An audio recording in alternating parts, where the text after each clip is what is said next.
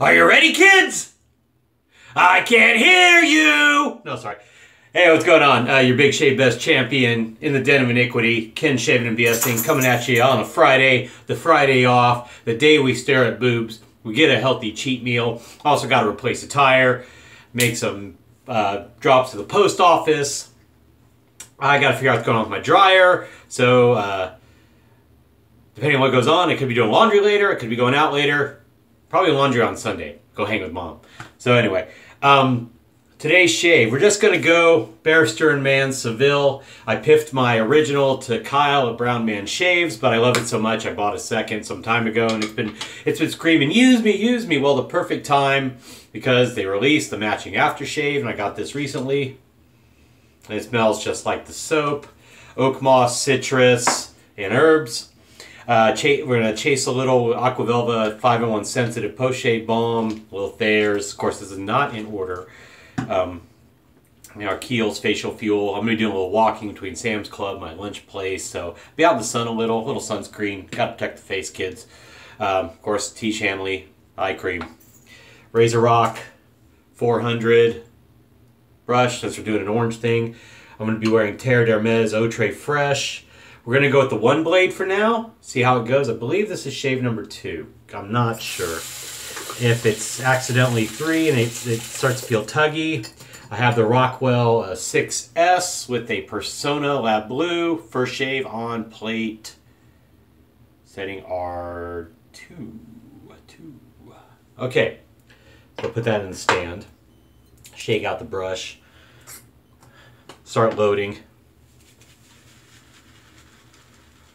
Glissant formula, of course, can take a lot of water, so I don't mind having an overly damp synthetic brush and just work in the puck. You gotta work it around, hockey playing, methodical. Put that proto-lather kick. I'm gonna wet the face and then smear on the proto-lather too as a base. Just felt like breaking out Seville. I was thinking, what am I going to use to...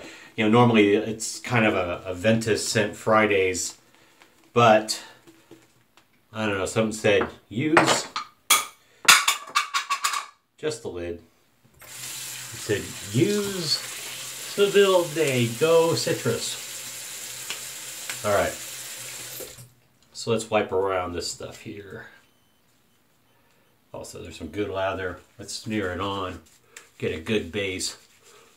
Of course, wearing my So Sharp Limited traditional shaving in the gold print. These are great quality t-shirts. I have to admit, very, very good material. David Gonzalez and Rocio Gonzalez have a, is it Rocio? I don't know. Either way. Beautiful couple.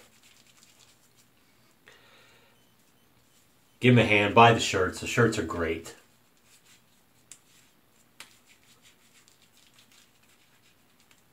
All right. Rinse our hands. Let's get this little bit of gob of lather off the shirt. I wear these out normally too.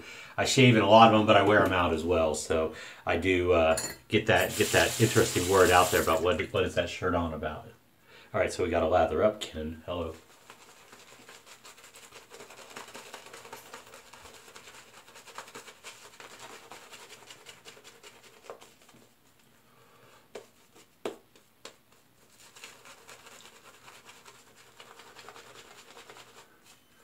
So if you watch my mate Chris, Another Cut Above, he talks about going back and forth versus swirling. I like that too. I find it releases more lather out of the brush with these synthetics than a swirl. Just my opinion. I'd rather do like this. It seems to build. So I'm on board with him on that.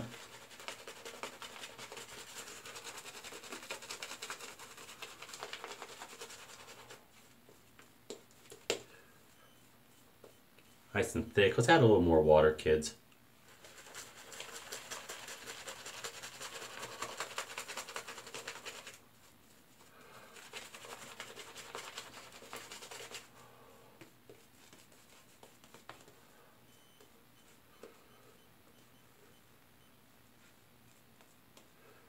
Beautiful sheen on the lather.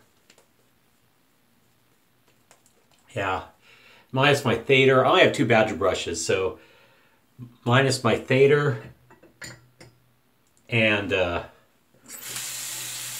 my Club Manchurian, I'm not going for any Badger brushes. I'm really sold on the synthetics. Call me lazy.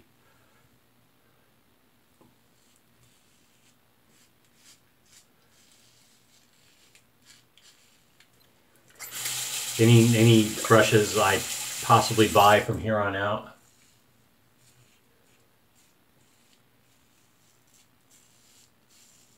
will be synthetic knotted. I like how they work.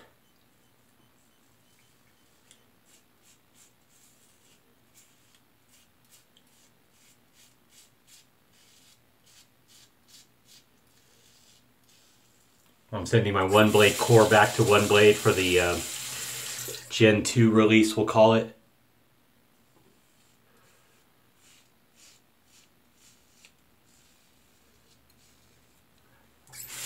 It's just too mild. They didn't need to make a milder razor. This thing is like a 0.65 blade gap, and it's not aggressive.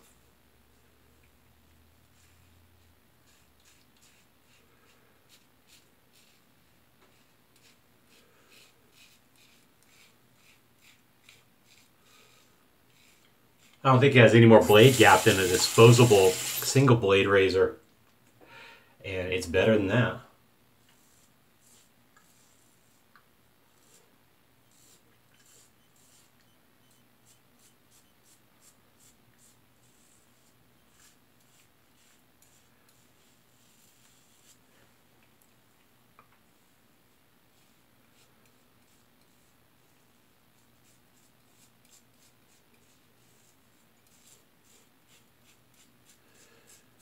So while I like and respect the 1-blade, I just think they were off base. I said it before in another video. I just think they were off base with their idea of the core, making it a milder razor. They should have just gone for a less expensive option to put it in the hands of people who didn't want a stainless steel, That's just my opinion. But the stainless steel at $165, basically I paid for it. I'm just rounding up. It was like 163 and change or 164 and change. I think it's a hell of a deal. It's well constructed. It performs beautifully. I like it. I'm not getting rid of it anytime soon unless push comes to shove.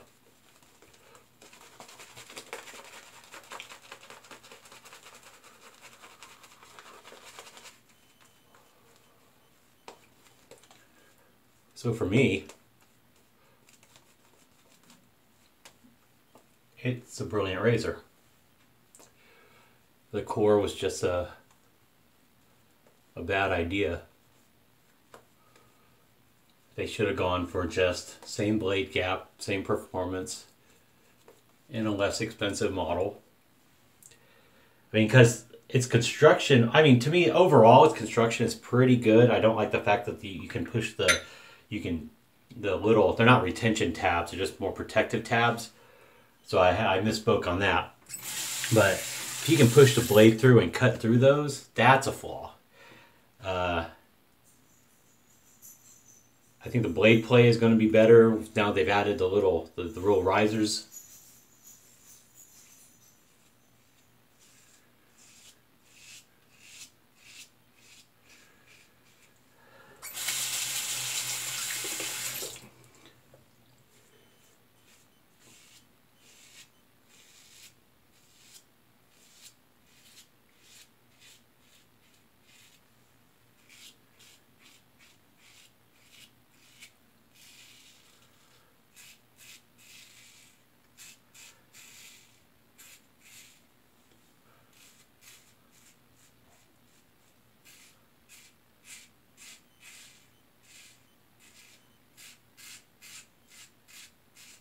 To me, you can get,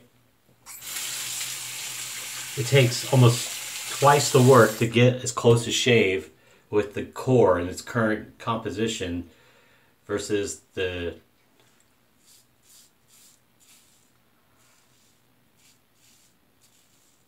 Genesis as it is now, or the stainless steel model. And to me, you can buff with this razor. You can do everything you can with the core and half the work.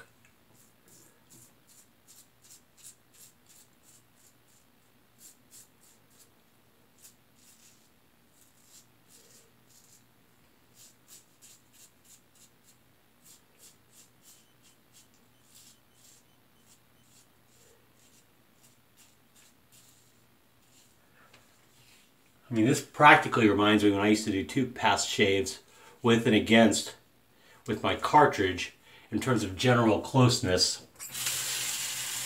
With a cartridge, 2 passes.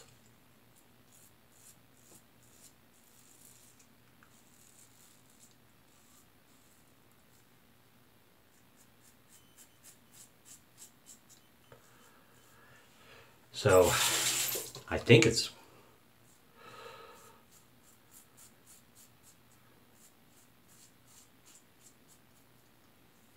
yeah.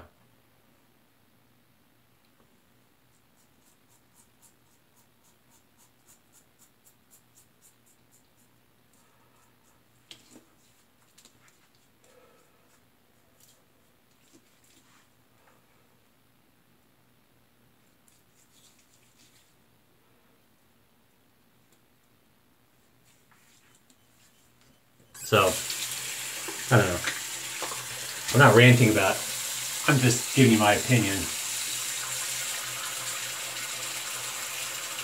I just think it was I think they should have just gone for price point and not made such a variation in product.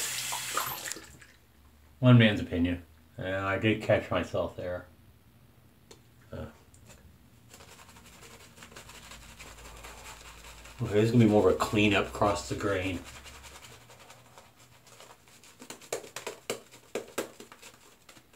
I'm going to go add a little more water into this.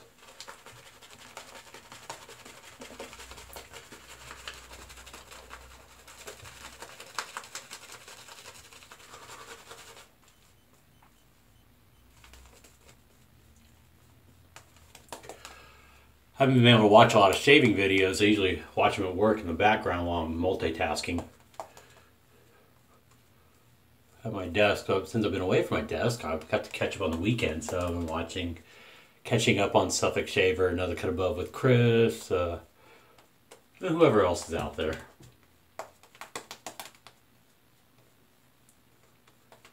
Yeah, I haven't even been posting mine on Facebook. I've been just away, you know. I mean, I make them.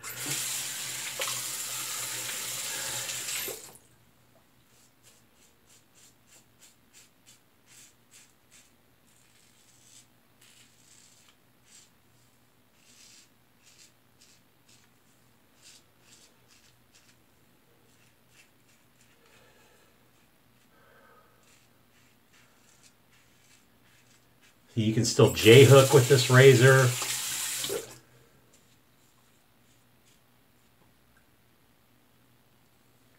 You can do the Gillette slide or the Mantic slide, where you take it and you go at a slant.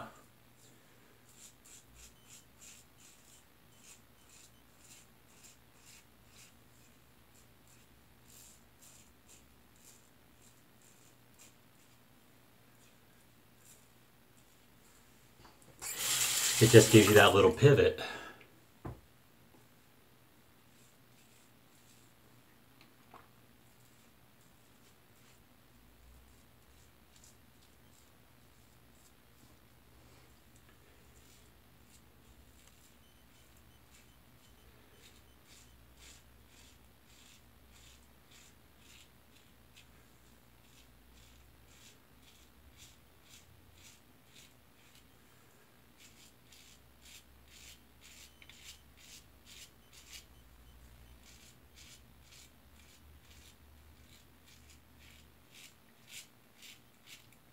I frankly like the J-hook. I picked that up from watching Mantic a few years back.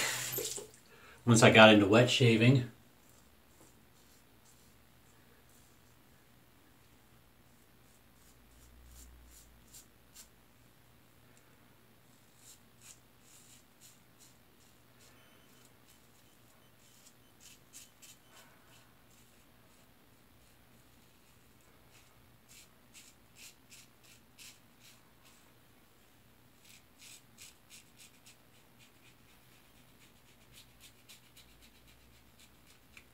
See, I can buff with it too. I can buff with this razor.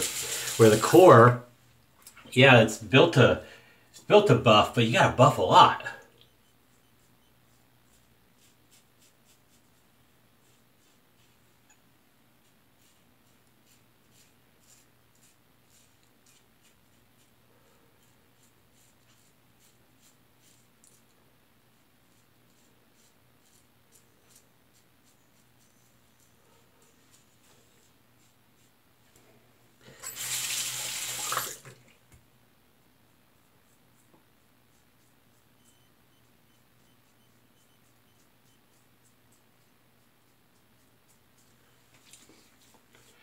I mean, I'd be going into a fourth pass or a...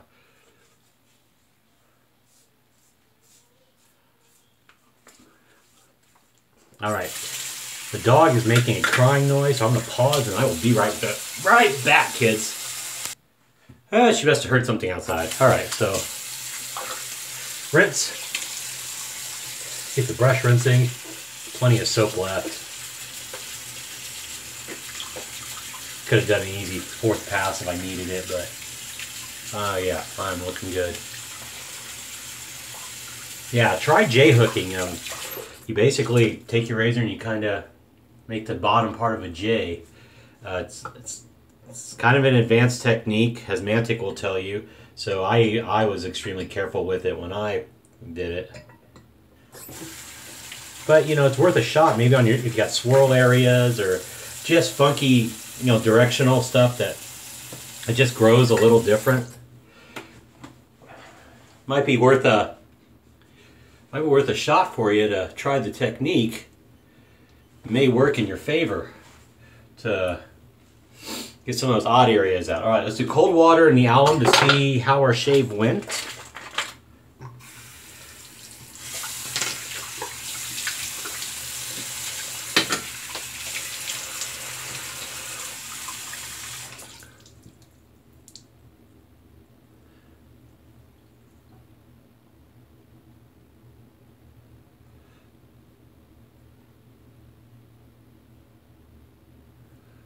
Sting in a few areas because I did the extra motions, but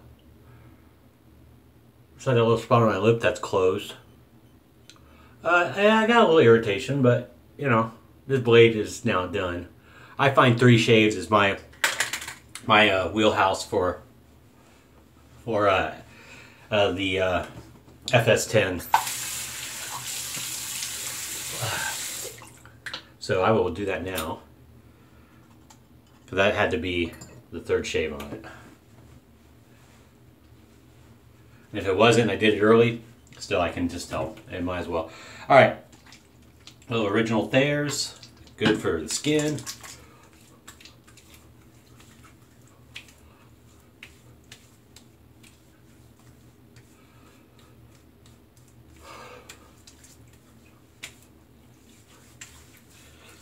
Get it all over. Can't hurt. Alright, let that dry down a little. Little Aqua Velva 5-in-1. I keep saying Nivea, I don't know why. It's because I don't think Aqua Velva and balms go together, you know, in terms of when we think about it. But this stuff is great. As a matter of fact, if you haven't watched I'd Lather Be Shaving with Douglas and Matt, of course, Douglas Smides and Phoenix Arts at Accoutrements and Crown King and Matt Pisarcik of Razor Emporium, they talk about budget aftershave products mostly, and they get into a little, Matt starts on a side tangent about the the Weishi style, you know, like the micro touch and, you know, whatever it is. Anyway, the Weishi style twist open, that's about $10 in the stores. But one of the things they talk about is Aqua Velva 5-in-1 sensitive aftershave balm, and it is worth it.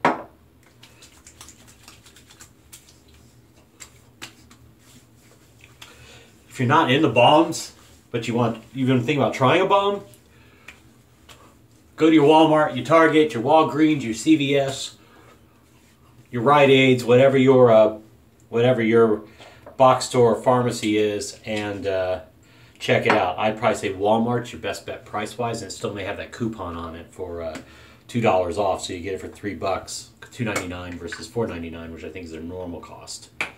But still, $4.99 for 3.3 ounces of balm. That gives you 5 functions: non-burning, all-day moisture, prevents bumps, helps redness, and helps prevent ingrown hairs as well. Dude, for $5.